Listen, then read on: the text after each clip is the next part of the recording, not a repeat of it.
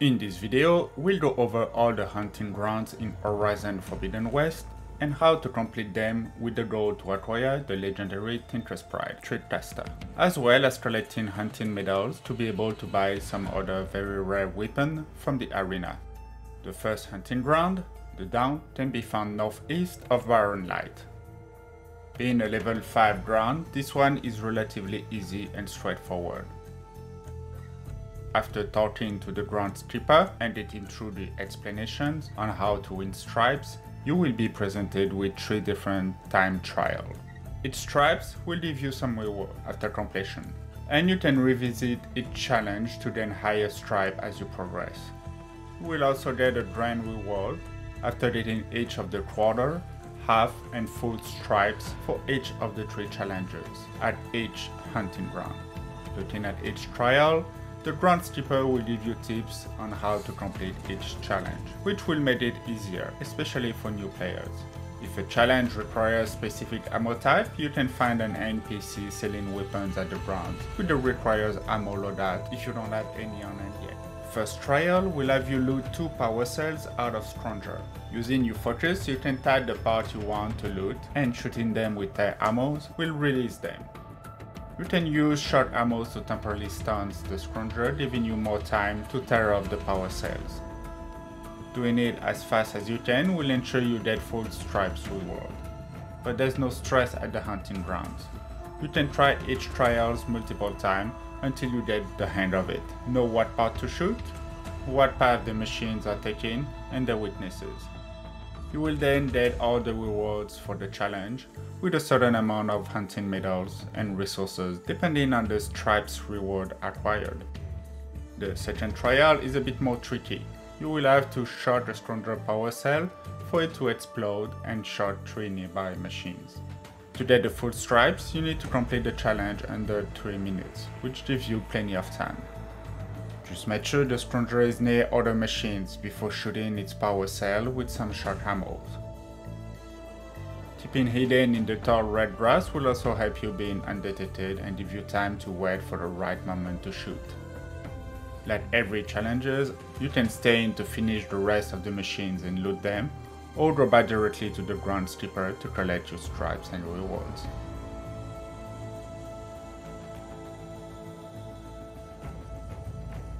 The last trial, the shot and trap trial, will have you shot a machine under a trap and then set off the trap on it. You can spot the traps with your focus, but they are easy to locate around the ground. The challenge of this trial is dealing with the chaos that ensue, and using some patience to wait for the right moment to strike.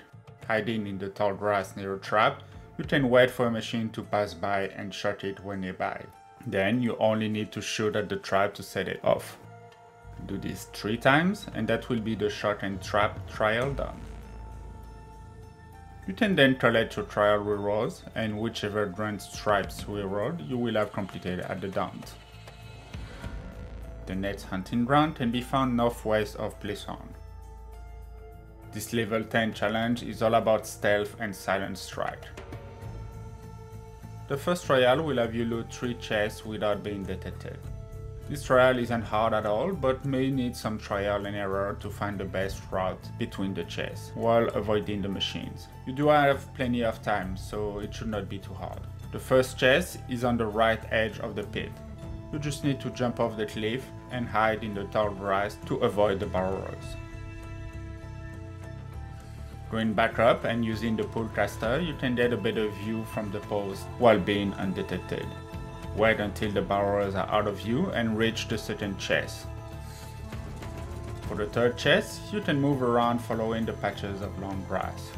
Know that even if the question mark appears on your screen, you won't be detected until it turns fully red. But an alerted machine will come close to your location to investigate, so stay hidden until it leaves. It may take a bit of time though, so be patient. Once the way is cleared, you can make your way stealthily to the back of the pit, where you will find the last chest. And once looted, that will be the trial completed, and you can get your reward from the ground stripper. The second trial will have you kill machines by using the silent strike or strike from above on a machine. The pit and the machines are the same as the first trial, giving you already an idea of what to expect. Hiding in the tall grass, you can wait until the machine passes by to silent strike it. Do this 3 times, and that's the trial done.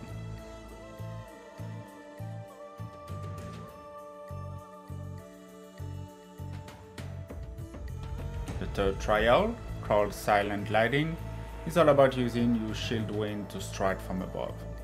Using your Plainsong, you can reach the top of a post, to then glide above a borrower and strike.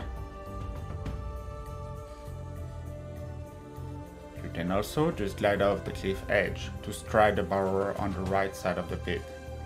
For this trial, you only need to kill 2 machines, which should be relatively easy. Once done, you can collect your rewards and Grand Stripes reward from the ground skipper.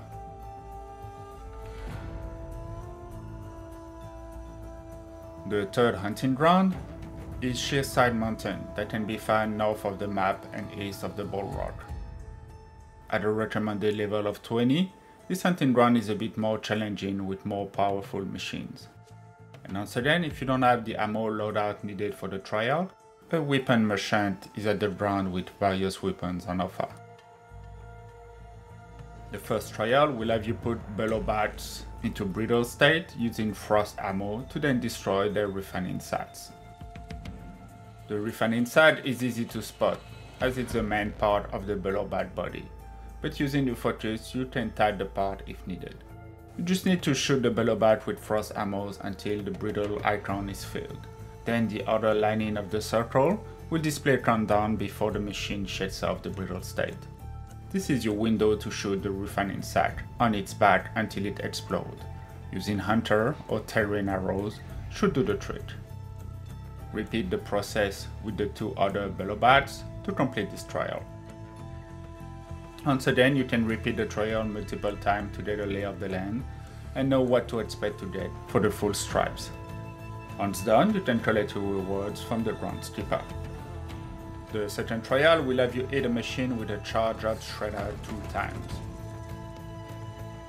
To charge up a shredder, you will have to throw a disc and catch it 3 times in a row for it to power up. Attacking the bellow bat on the right hand side is the best option as the other machines won't spot you. Now the thing with the shredder is once you throw it, keep an eye on the direction it's coming back to be able to catch it. The mechanic is pretty forgiving, so you don't have to be on the money to catch it, as long as you're close enough. It may take some trial and error to get the hang of the shredder. Once you've hit the machine twice with a charged shredder, that will be the second trial done.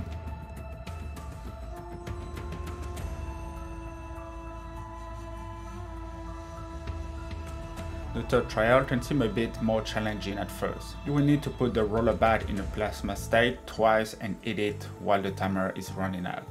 In itself, the task isn't too hard, but the 3 bellow bats are in the pit too, and you have a timer of 2 minutes to do it. The trick is to place the roller bat in plasma state as quick as possible, and just hit it once or twice before evading the other machines, until the timer runs down, and you can get in a better spot to put the roller bat in plasma state once again. Note that you don't have to kill the machine, and you can directly go back to the ground skipper to collect your rewards. And as for all trial, if you don't get the full stripes on your first go, you can replay the trial until you polish your approach and get all the full stripes.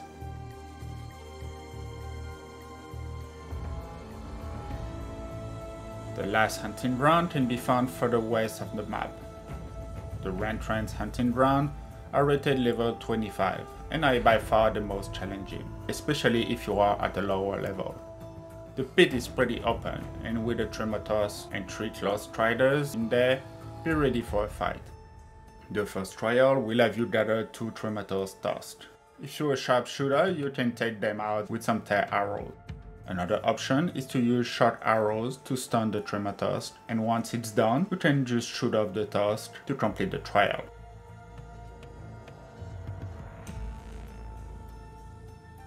The second trial will have you override the Claw Strider and use it to kill 2 other machines. You can ride the Claw Strider and kill the 2 others pretty easily.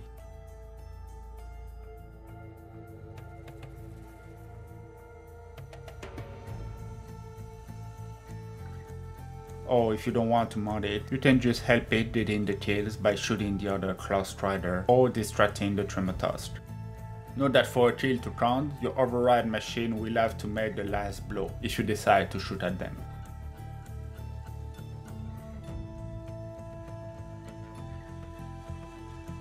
The last trial is the heavy weapon trial. You will have to shoot off the Tripcaster's cannon from its back and use them to kill machines. You can use hunter arrows, and if you have the ability to notch 3 of them, that will make it easy to dislodge the first cannon before any machine gets alerted. Once the cannons are off, just grab one and start shooting the machines. The Claw Striders will go down in 2 or 3 shots, and make sure you're close enough as the bolts travels really slowly and take time to reach their destination. After completing the trial, you can go to the bronze stripper to collect your reward, and with that, it will be the hunting grounds completed. As a final reward, you will also receive the Tinker's Pride Tripcaster, as well as the trophy associated with the hunting grounds. The Tinker's Pride Tripcaster comes with 2 perks and 3 crawl slots to start with, but can be upgraded to gain 4 perks and 5 crawl slots.